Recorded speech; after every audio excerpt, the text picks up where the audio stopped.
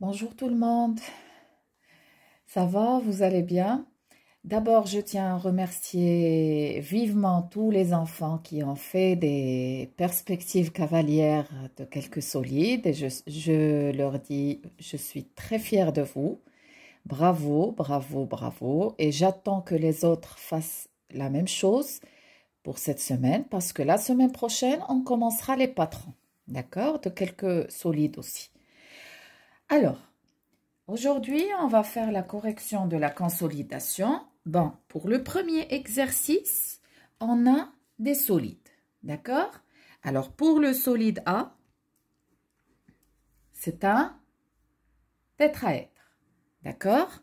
Alors, comment on le sait? C'est une pyramide qui a la base triangulaire, d'accord? Pour le B,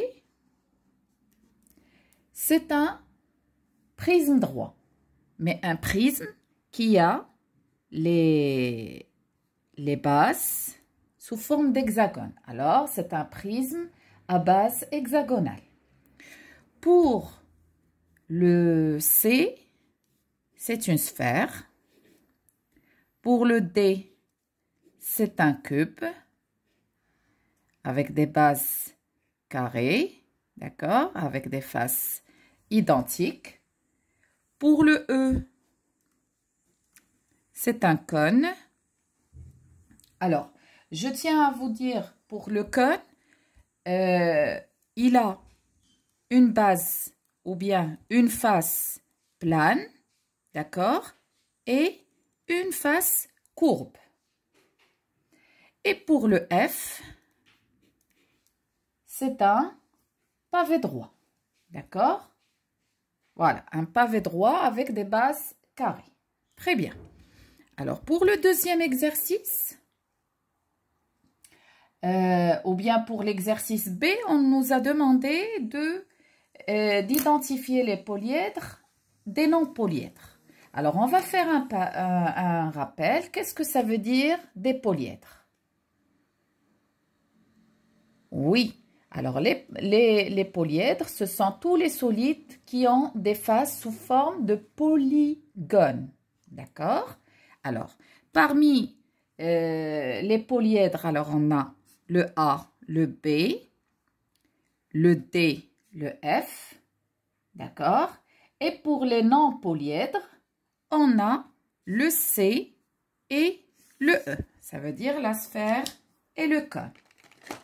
Très bien. Alors maintenant, passons au deuxième exercice. Alors pour le deuxième exercice, je vous ai demandé de faire des patrons, de dessiner le patron des solides suivants. Alors on a la pyramide qui a la base carrée.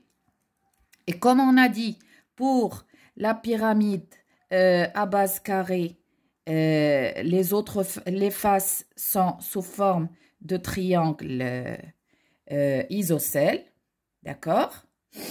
Pour le cylindre, il a une face rectangulaire, d'accord?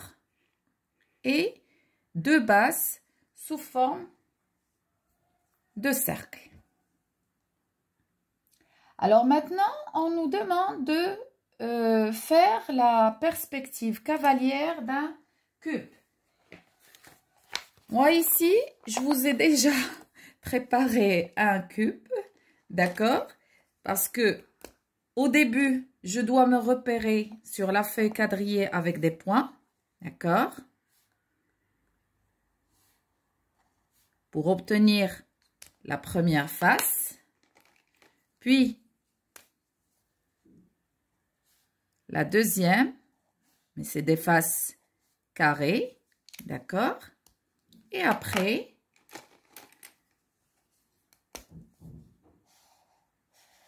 je relie la première, puis la deuxième face et j'essaie d'obtenir le cube ou bien la perspective cavalière du cube. D'accord? Pour le patron d'un pavé, j'ai fait le repère ici. Alors, on a là et là.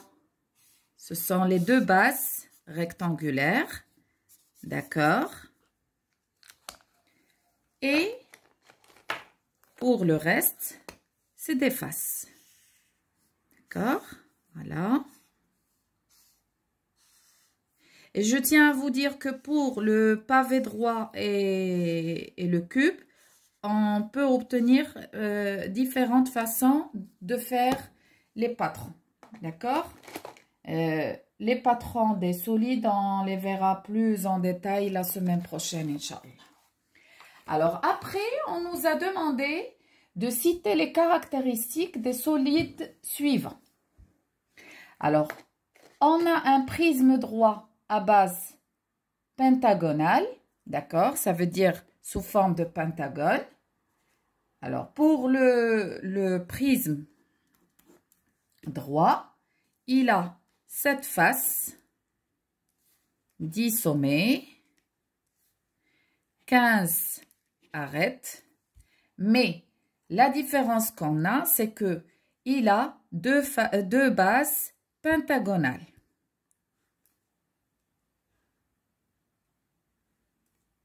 D'accord? Sous forme de pentagone. C'est un polygone, bien sûr, qui a 5 côtés. Voilà.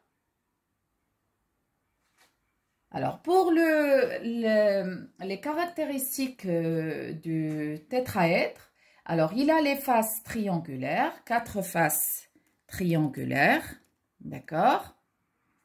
4 sommets, d'accord? 6 arêtes.